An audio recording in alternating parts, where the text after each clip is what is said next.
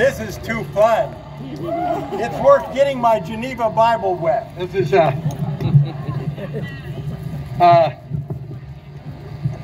the Pilgrims wouldn't even call this a dribble. Can you imagine? The Pilgrims coming across the ocean and say, well, nobody would show up, you know, there was a dribble today. We won't go to church. Hey, isn't it fun to be together? Yes. I can't believe I've never seen so many clean-shaven, maskless people in all my life. It's just nice to see you all. We're growing beards instead, you know. As Kirk said, you know, what is it, Beard November? Well, we're moving Beard November. We are going to do that. But what a joy to be with you. It's been about 35, 40 years ago. I came here for the first time, met Paul Jaley. So many of those that have gone before for the event that we have today have gone to their reward. Verna Hall and Rosalie Slater, two ladies who wrote the Red Books, we call it, are ladies that 70 years ago began to research America's Christian history. And it had been totally forgotten. For over 100 years, the people of America had been taught a neo-Marxist view of history that had swept into the public schools, beginning in the 19th century and on into the early 20th century with a man named John Dewey, and the founder of progressive public education. And from then, through men like Charles Beard and his wife, who wrote many volumes, they rewrote American history, and they took this story out. Right. They took the story out of the greatest nation the world has ever known, built upon the Word of God, and the first republic since the time of ancient Israel that has been built upon these principles. This is the story the American people do not know today. And until we know that story, how can we possibly restore what we don't know how to restore? Right. And we don't know we even had. If we forget who we are, as Ronald Reagan said, then we will lose the freedom that we enjoy. And we'll grow up, or we'll send our, how do you say it? We'll spend our sunset years telling our grandchildren what it was like to live in America when it was free. That's how serious the moment that we live in today is. How many of you know how serious this moment is? Yes. Yes. This is a time to restore and renew our covenants with God. It's a time to restore and renew our understanding of our relationship with Him and one another and with our nation. And as we do, the gates of hell shall not prevail against my church. Amen. As my wife says, I always give the summary of my sermon at the beginning. He said, Marshall, you might as well sit down. You've already said it. But that's, what can I say? Anyway, it is such a joy to be with you. And it's been a joy to be in this movement with men and women, Paul Jaley and the team that is right here in Plymouth that have been fighting this battle for 20, 30, 50 years and longer, that we would restore this pilgrim heritage to the nation. I want to go back with you, since I have a few minutes before Kirk comes. I want to go back with you and review this history, but I want to review it back before the time the Pilgrims arrived. I want to take us back to at least Moses and real briefly give you a quick summary of how the covenants have marched through history. Because what you're seeing here is almost exactly 3,000 years from the time that Moses was about to leave the children of Israel. And he was going to die on a mountaintop, and he was sending the people, as you read in the book of Deuteronomy, across into the promised land. He gave them the strategy that they needed to build a Christian republic.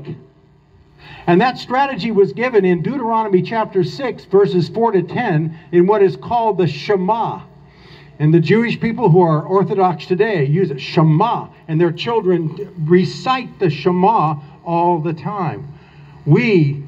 All of us in the body of Christ, and all of us as Americans should rehearse that, because guess what? What you see on this monument is a repeat of the Shema. It's the basic principles that are laid down there. To do what? It says we must love God and know God as parents. And then we must teach our children in the morning when they rise up and throughout the day and when they lie down at night. And then we are to live out these principles and put them on our forehead and carry them out in our parlors and in our front porches. And then it says out to the gates, which is the city gates. So we start in the home, we start in our hearts, and from our hearts out to hospitality to our neighbors, from there out to the city gates where we tell the government the way it ought to be run.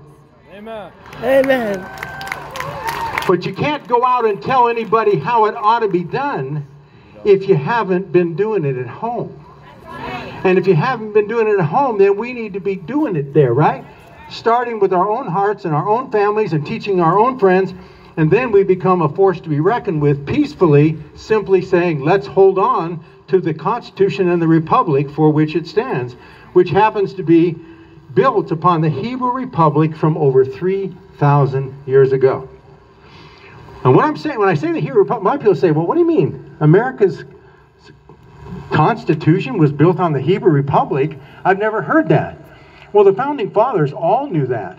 I mean, even when the Constitution was about to be ratified, New Hampshire was the final 9th state. And if New Hampshire didn't ratify it in 1788, it was going to go down in flames. There was going to be no Constitution. And so at the convention, when they were down to the final vote, they brought in one person to preach, and his name was Samuel Langton. He was the actual president of Harvard University before that, and now is the leading pastor in all of New England. They asked him to come in and preach a sermon, and the sermon was specifically, America was built upon the sacred Hebrew Republic, and we will be facing Almighty God if we do not restore and rebuild it on those principles.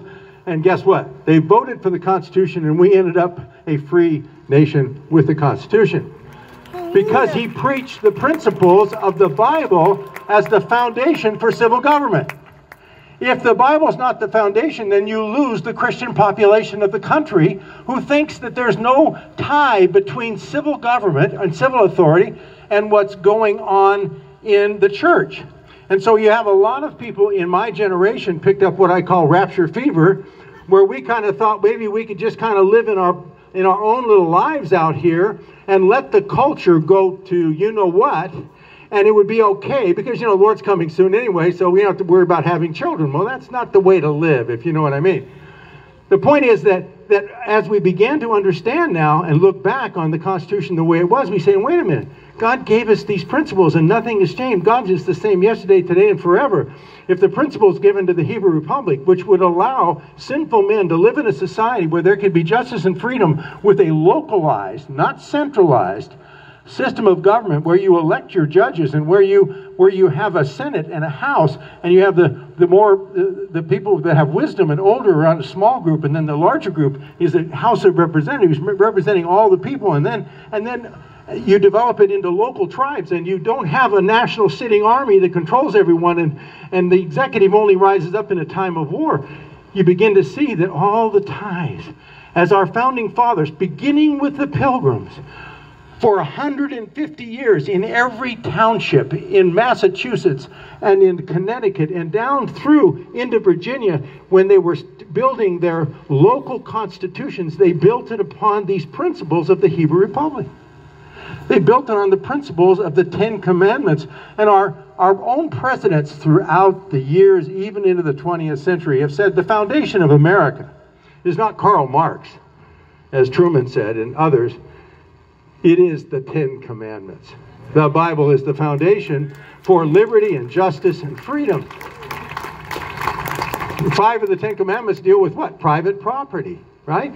And you can go on with the principles of the commandments, which are fundamental to the very principles that built America's society, that respects the individual and protects the individual in the family, not the corporate conglomerate. Right. At the top, which can mean anything you want it to mean. Each individual is important to God as any other individual, and we must respect individual rights. These principles were all biblical principles, and they were worked into our founding fathers' generation so that by the time you get to the Constitutional Convention and to the winning of the American Revolution, John Adams was asked, what revolution? The American Revolution? Oh, he said that revolution took place in the hearts of the people during the Great Awakening before the revolution ever took place.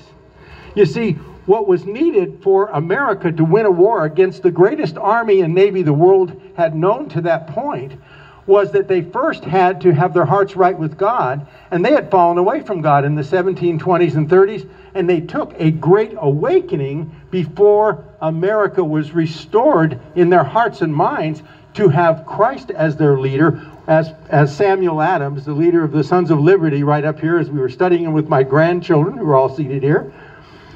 They're coming in from Tennessee. We have to get these Tennesseans trained in what it is. It all started in New England, right? Right?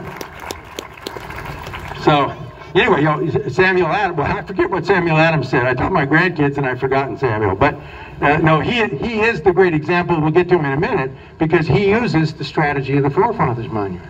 Samuel Adams was saved in the Great Awakening under George Whitefield at Harvard in the 1730s. He goes on to become the great patriot who is behind the scenes developing the local strategy of the Campfire Revival in the 1770s called the Committees of Correspondence. It went from town to town to town, and the American people rose up understanding these principles together as one.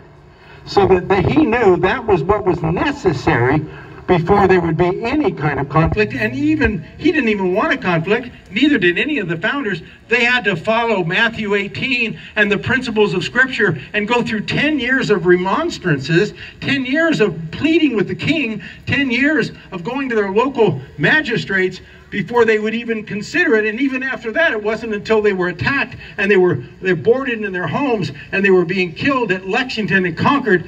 Only as a last resort did they ever go to the place where they had to fight. But when they fight, oh, did they fight. And they won their freedom. But it's a matter of character, isn't it?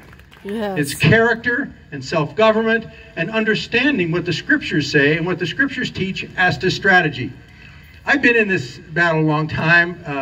I've been the president of the World History Institute now for 46 years. A long time, and we've been teaching this since the days of Verna Hall and Mosley Slater and the days of John Talcott. John Talcott is one of the great heroes of Plymouth who actually paid for the Bradford statue. He is, and the Plymouth Rock Foundation came out of his life and ministry, and one of the great men of our time who lived into his hundreds. This great hero was a friend of mine, and what a man. And these are the kinds of people who laid their lives down in this last generation that people like Kirk and I and others could then rise up and simply pass the message on. You are the message. You are the people who carry the covenant.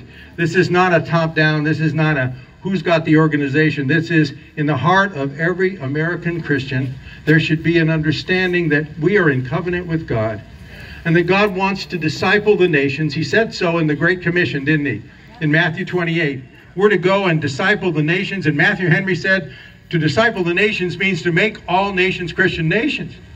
That's our goal. Our goal is not to just, take a Four Spiritual Law booklet and drop it into China by 1 billion and in a balloon and our job is done. No, we want to disciple the nations that the people of China would be free so that they could study their Bibles and understand and live in a biblically based constitutional republic. I want to see culture, as best we can in a sinful world, reflect the character and nature of a liberating God. Amen. And if we want that, then we can have it if we will follow God's principles, because guess what?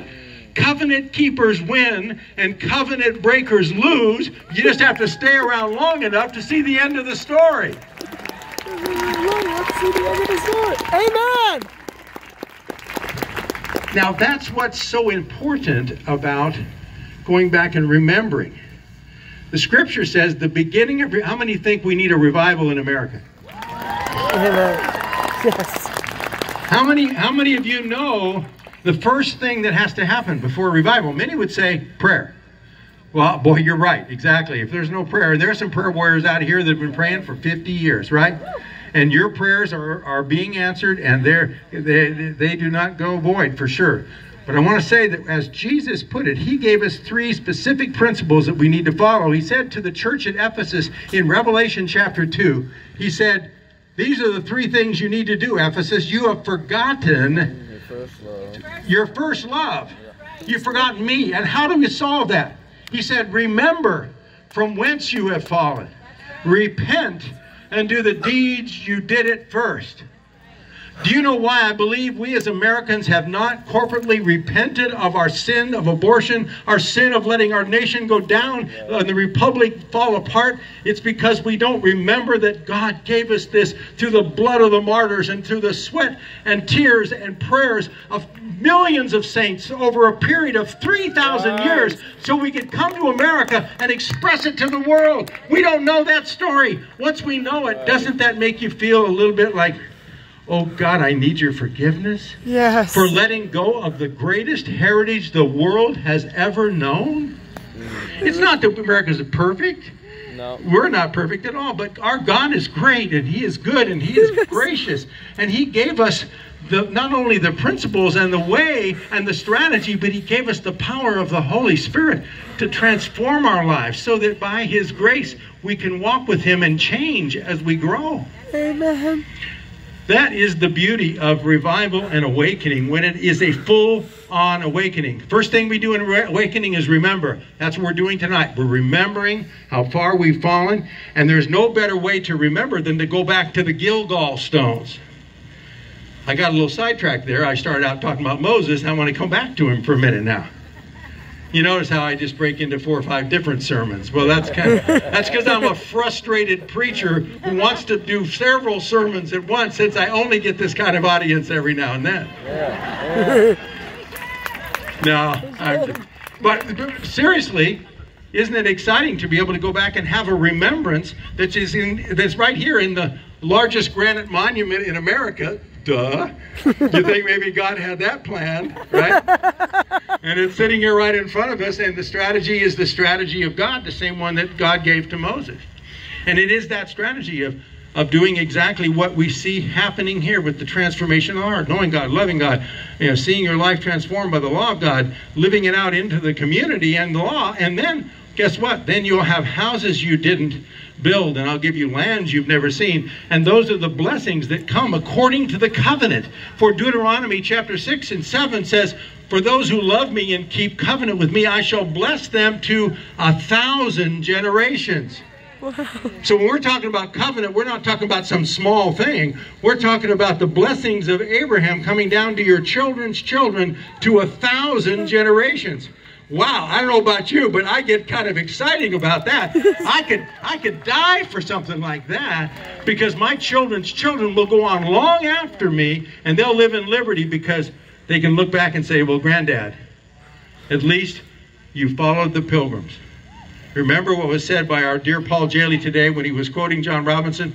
I love that statement when Bradford says in his manuscript, this is William Bradford's manuscript, the greatest political document ever written in the history of mankind, rediscovered in the 1880s after being lost to the English during the American Revolution. The actual handwritten version was rediscovered, and it became a treasure of Massachusetts. Is now, you can see it in the at the Kennedy Library, I think, where they have it now. But this is a treasure, and it's in here that we read the great principles laid out by William Bradford that the Pilgrims lived by. And some of his great quotes that just exemplify the things that we're teaching today about a constitutional republic and doing it God's way from the grassroots, from the family up.